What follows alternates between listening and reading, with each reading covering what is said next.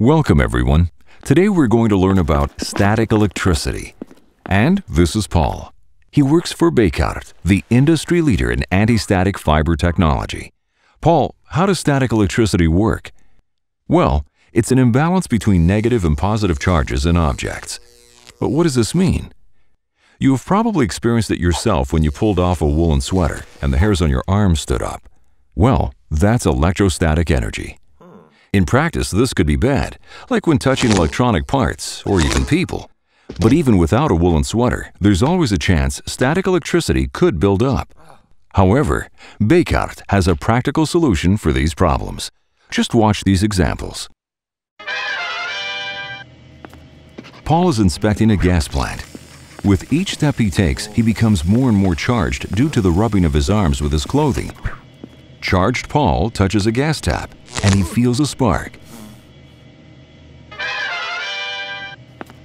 Paul has to repair a gas leakage. He walks through the gas plant, and with each step he takes, he becomes more and more charged. The charges are coming from his feet and from above, due to the rubbing of his arms with his clothing. Charged Paul approaches the gas pipe, which has a gas leakage, and touches the pipe.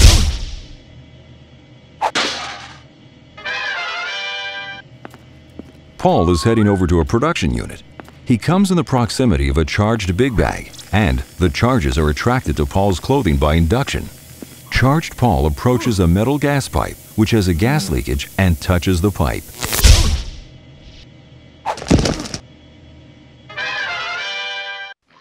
Well, Paul, these examples have shown us how static electricity is created. Electrostatic energy builds up in three ways. Through the movement of a person, like the contact and separation of their shoe soles and the ground. Also, through the contact of a person's clothing and their body. And lastly, by induction. For example, when a person comes into the electrical field of a charged object. And what affected the charge your body built up in these last examples? Two factors. One, the resistance of a person to the ground. The higher the resistance, the higher the charge. And two, the atmospheric humidity. The lower the relative humidity, the higher the charge. Paul is inspecting the plant, but this time he's wearing anti-static shoes, in addition to the anti-static workwear. When he walks, the charges created by rubbing his arms against his clothing are immediately grounded. No sparks or explosions occur when he touches a metal gas tap or pipe.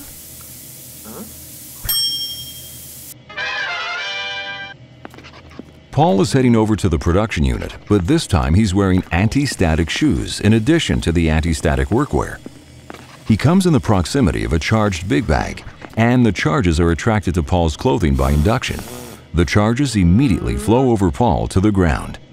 When Paul moves away from the charged big bag, the flow of charges from the big bag to the person stop, and the remaining charges leave Paul and are grounded. Well, Paul, why do we need to be grounded? To prevent charge buildup on a person and their clothing, and to provide static charges on a person or on their clothing a path to ground to prevent shocks or explosions in the future. How can we ground ourselves? In potentially explosive atmospheres, personnel are grounded by wearing anti-static shoes in combination with anti-static garments. We hope Paul demonstrated the advantages of wearing proper protection, and from now on, we hope you'll keep it safe too. As a bonus, we have some specific footage from our lab proving how efficient our product really is.